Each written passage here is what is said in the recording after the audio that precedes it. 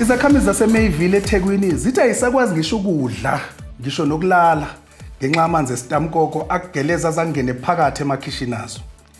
Igama lami nguKwazi Kwaza kanti lezi oyibukele izindaba ze-Eyewitness News. Ake siqale nganazo ehamba phambili. This is Eyewitness News. Umengameli uCyril Ramaphosa ubevakashele eHammanskraal namhlanje. Sekwedlula isikhathi esingangenyanga kwaqubuka isifo sekholera ngenxa yamanzi angcolile kuleya ndawo.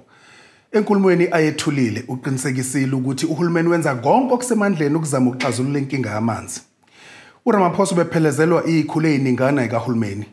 Uhlola idamu lokuhlanza amanzi njengamanje lingasebenzi ngendlela ngenxa yokunganakekelwa iminyakanyaka iRooival Water Treatment Plant. Ube sedlulele lokishini laseThemba la afike wabamba khona umhlangano namalungu omphakathi. I had occasion to look at the Rooival Waterworks and I saw a very sorry sight because that waterworks is not in a condition that would give anybody confidence that good water cleaning is taking place.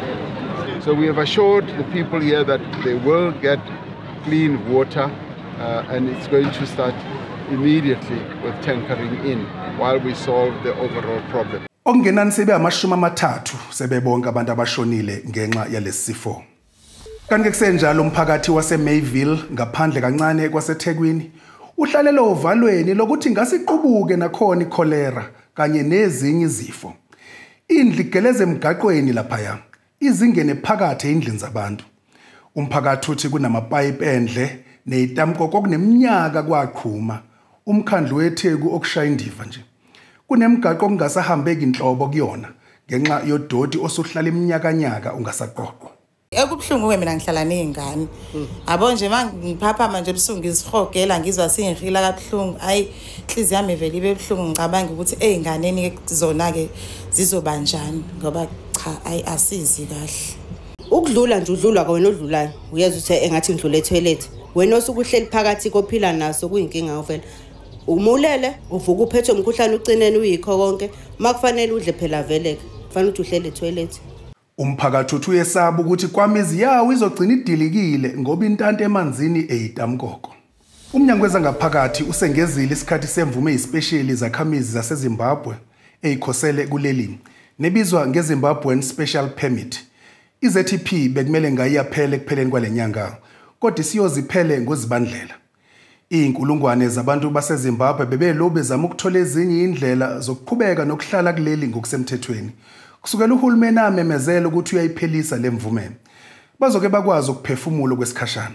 They realize that the process is on and so they just woke up to apply in very large numbers within a short space of time. Balinganiselwe ekhulwini nama-78 inkulungwane abantu baseZimbabwe abakhoseleli ngaphansi kwalemvume. Namanje alikaxazululeki udaba lwama eTolls eGauteng. Inkinga enkulu ke manje ukuthi ubani ozokhokha isikweletu sika 47 billion wamarandi nokuzoholela ekutheni acishwe amakhamera. Phambilini uhulumeni wayethe uzosithathela kuyena lesi sikweletu. ama-70% aphume ekhulumeni kazwelonke bese kuthi waseGauteng ukhokhe u30%. Kodwa kuze kube manje lesivumelwano asikaphothulwa. Lamakhamera kwakumele acishwa ngozibandlela onyaka odlule. Kwabuye kwahlehliselwe ekuqaleni kwalonyaka. Kuze kube manje akenzeki lutho.